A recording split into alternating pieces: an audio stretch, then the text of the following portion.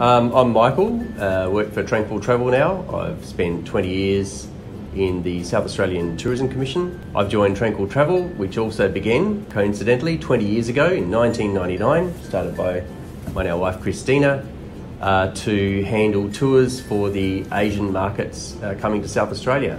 Well, last month when Chris actually approached me for this WeChat idea, I was a bit skeptical. I was a bit worried, spending a lot of advertising money, and I was just wondering if those money will be just down the drain. And when Chris actually showed me all the figures behind in the WeChat, the platform, I was amazed by that. So I decided to give it a little try. So we had actually in 3 stages. So first stage, we spent the small money just to test the water and to see if the market responds good before I decided to spend about $10,000 on the big, advertising. Then the response for the test was really good. I was amazed by that. So I decided to go ahead with the $10,000 big promotion to target 700,000 the audience that based in Australia. Also, the traditional advertising is once you put an ad out, that's it, full stop. But for this WeChat promotion, you have got those subscribers. You can continue, have a second time, third time, you put out your message and then reach them.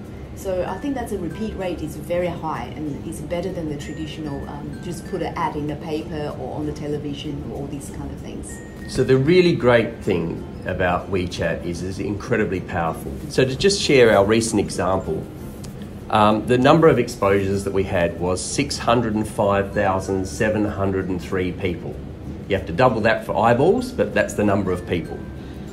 That then 10,035 of those actually click through from what they initially saw, which gives a click rate of 1.66%, which is actually quite good. This gives a conversion indicator of 1,435 and at a conversion cost of around 21.7 RMB, which is about 3-4 Australian dollars, which again is really good. I believe in South Australia, most of the operators are medium or small operators, and we don't have the sufficient fund like other big players. And by actually having on board with us, we provide you the platform.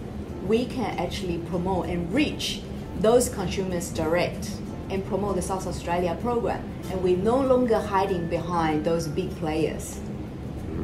So I guess to sum up, this is the future. Get on board right now. Yeah. I will add it. No.